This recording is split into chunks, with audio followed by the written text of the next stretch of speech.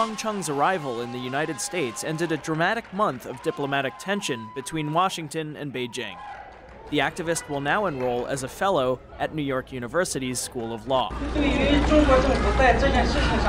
Chen told reporters in Manhattan that he was grateful that Chinese officials handled his case with restraint and calm.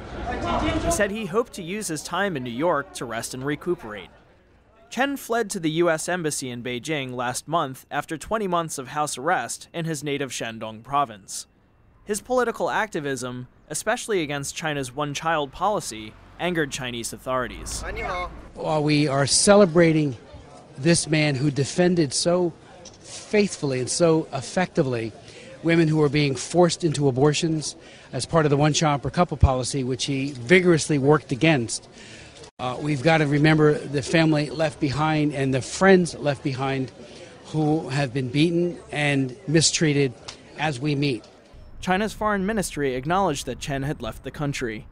The ministry said in a statement that relevant departments had handled his departure in accordance with the law.